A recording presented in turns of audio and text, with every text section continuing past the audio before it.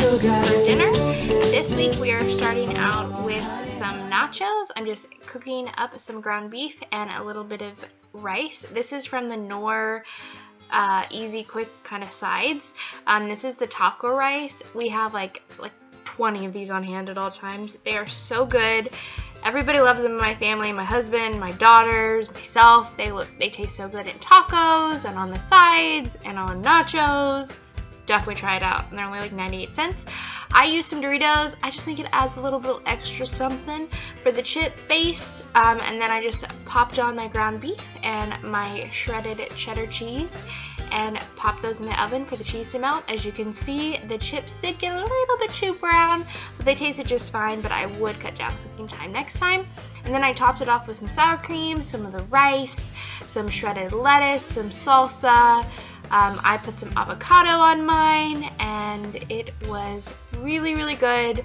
Highly recommend. Nachos are always a good decision, and they totally hit the spot that night. I was so glad I made them.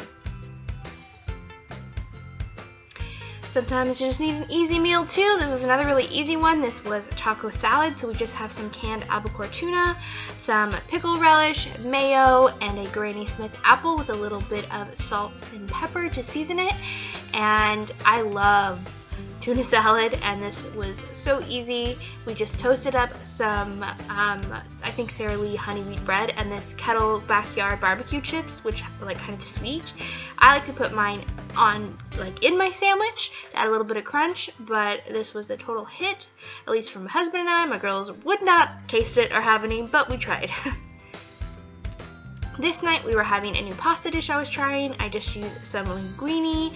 This was like a Cajun pasta dish, and it was spicy and creamy and delicious. I will definitely recommend this one as well as make it again. I just heated up some butter in my skillet, rinsed off my frozen shrimp to quickly thaw them out. They were uncooked, but they were prepackaged from the Walmart section, super cheap and definitely worth it. Tasted just fine to me. And then I just heated them through until they turned pink and opaque.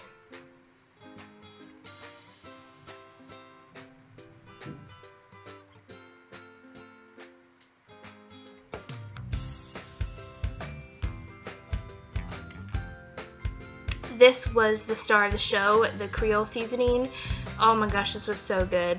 I added, probably continued to add throughout the recipe, and then I used this garlic pepper seasoning from McCormick and waited till those completely turned pink, and then I added about 3/4 cup initially of heavy whipping cream.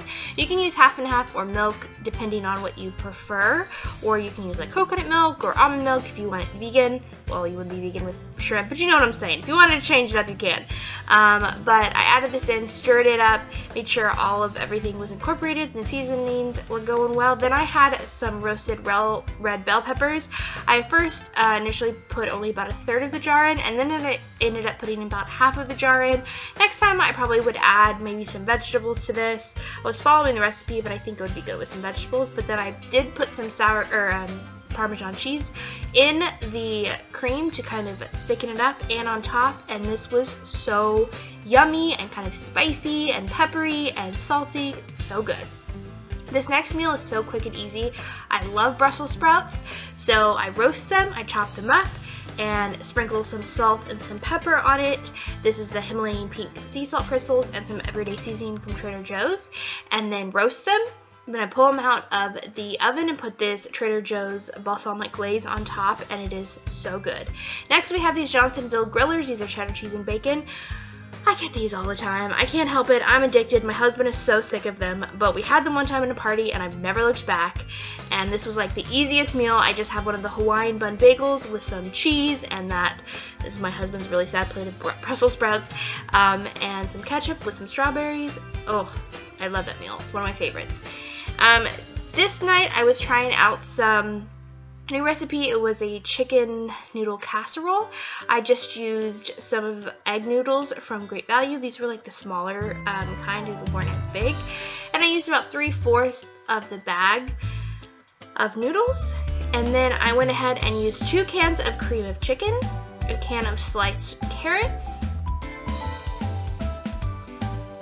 a can of sweet peas, some panko breadcrumbs and a whole tub of light sour cream and about 2 to 3 shredded chicken breasts and a packet of ranch. I preheated my oven to 350. I know my oven's really gross. Please don't judge me. And I dumped all the ingredients in together and just got it mixing. So my cream of chicken, my whole thing of sour cream, and my sweet peas and my carrots and all that stuff. For me, this was not a big hit. I just felt like it was really missing something, and I don't think next time if I made this, I would have added sour cream.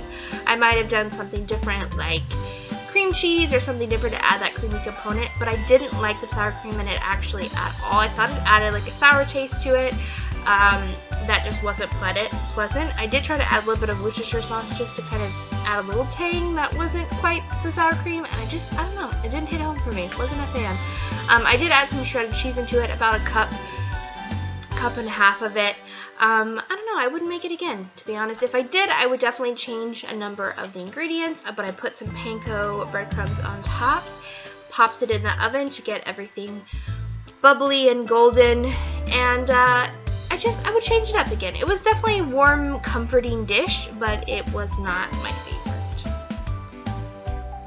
My daughter, my youngest, who never eats vegetables or meat, loved it though, so you know, you win some, you lose some.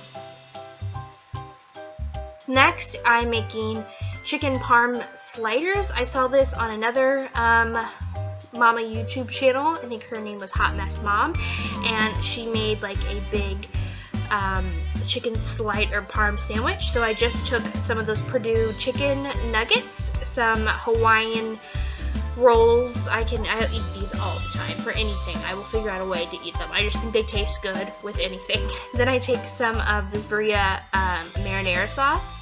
Barilla, I don't know how you're saying that, but that's how I said it.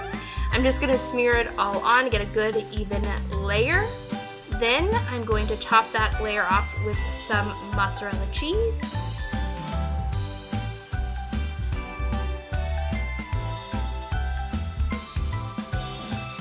Then my chicken nuggets. I think these were the perfect size for the little sliders. They fit well, and I try to crowd in spaces just so you get an ample amount of chicken in every bite.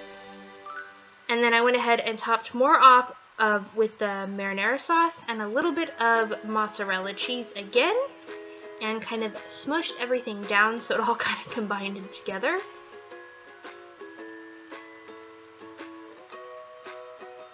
Then I heated up some butter and garlic and poured it on top of my rolls to get them a little golden. Add a little bit more of a buttery element, not that it was needed, but it definitely always helps. Pop those in my oven, and they came out looking golden and delicious, and they were so good. Highly recommend. My husband loved them, I loved them, pretty sure my girls loved them if I can recall, but was an easy dish to make, and I highly recommend making it. So that was this week's quick and easy meals. If you liked some of them, don't forget to let me know down below if you tried some of these out, and if you want to see more of these videos, also please let me know down below. I love watching these types of videos. I'm obsessed with them. I watch them all the time to get me some like inspiration when I do my grocery lists, so I decided to make some myself. So I hope you guys enjoyed this. Please hit the subscribe button if you haven't already, and I will see you guys in my next video.